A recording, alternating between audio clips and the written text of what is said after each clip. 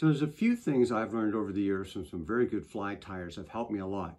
And they're actually not techniques, and I have learned a lot of good techniques from fly tyers, but they're more to do with how I do things here in my fly tying area.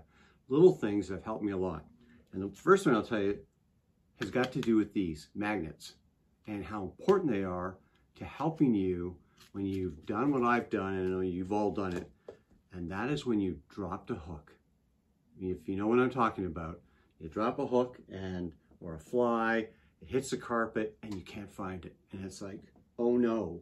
And especially if you're like me, sometimes I have a little TV tray and I like to sit there and watch the hockey game or the football game and tie flies, and I drop something off the table. Try not to do it, but always a big panic. So the thing I've learned, and somebody taught me this, is to get one of these.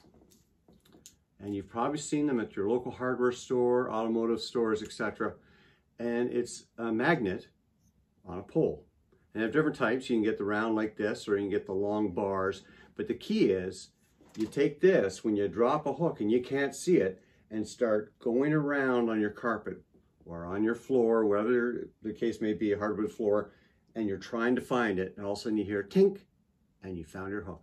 These things are invaluable, especially, I don't know what it is, when you drop a hook on carpet, you'd think it would slow it down from bouncing. If anything, it's almost like a springboard, just bounces off into the distance. So when you drop a hook, if you've got one of these, it can save the day, so you don't step on it, your dog doesn't step on it, or your spouse, or anybody, because you don't want a hook laying on the floor. These are really invaluable to have. The second tip I have has to do with magnets again, this time in a dish. And I don't know if you've ever seen these before. I know some of you had. They're, again, at automotive stores, hardware stores, etc. But they're magnetic dishes. You got a earth magnet on the bottom. And what's great, there you are, and you want to put some hooks off to the side. You're busy tying.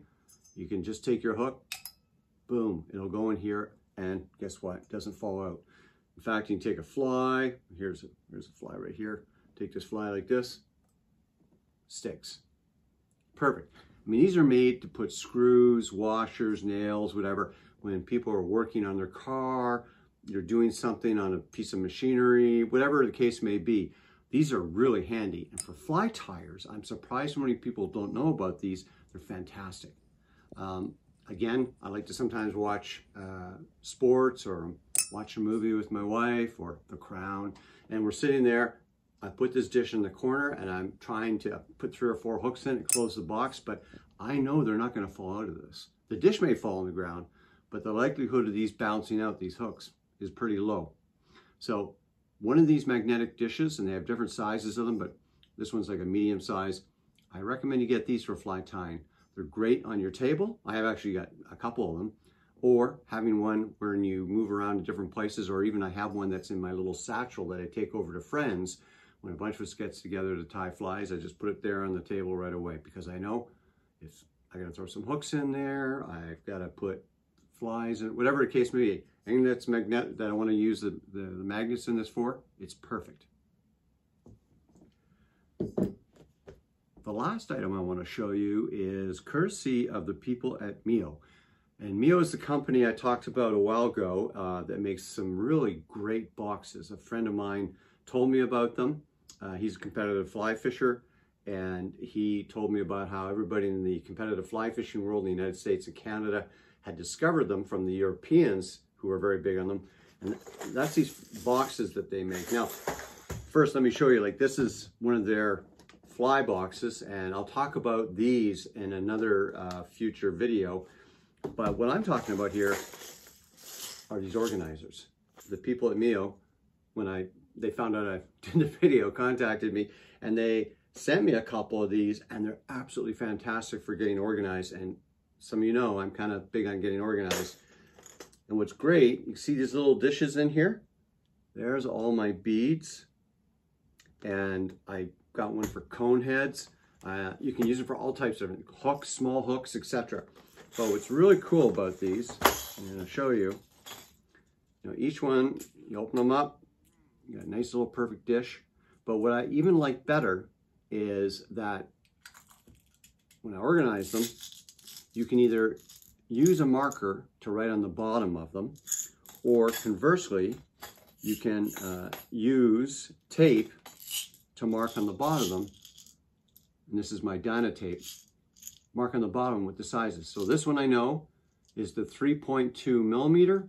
It's 1/8 of an inch, and it's tungsten. I can see obviously they're fluorescent, but that's not the thing. I want to know the sizes, especially if I'm reading a pattern and they're recommending a certain size of bead or cone head. And these boxes are fantastic because you've got a great latch here to hold them together, and I can stick them in my bag when I'm going over to our friends, and they're handy. Or conversely, I can take only what I need out of here, take these small little dishes. Because I got to tell you, like, I tried using tubes like this with the little lids on it, and they're good. Don't get me wrong, they're great. And for some people, they're probably the best thing. But I found these, because you can hang them up on a hook. They got a little tag here to hang them up. Probably made for putting up in the store, but I use them behind me here, and I hang them up. And I'm going to buy some more of these. I think they're about $16. They're not that expensive. And that includes all the little dishes in them, and really well built, well built. So if you're trying to get organized, this is a great tip for fly tying. These Mio boxes are fantastic because you can get everything organized in terms of hooks, other pieces such as cone heads, beads, etc. These are fantastic for getting organized and knowing what you have and when you're running out, or for transporting if you're going up to a cottage, you're going in the field, or you're just going over to a friend's and you want to take some of your different assortments of bead heads or hooks. This gets you organized and keeps them all together. And I hope these fly tying tips, which really aren't fly tying tips, they're more about being organized again and little tips for around where you like to tie flies. But I hope they help you.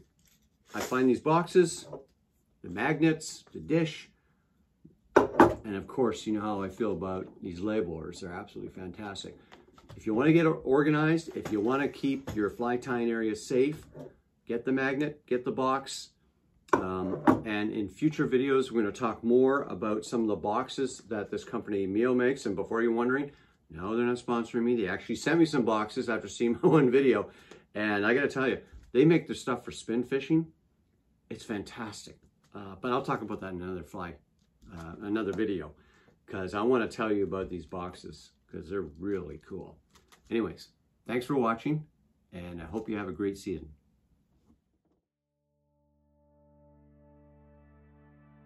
This video is made possible by Fish USA, America's fly shop.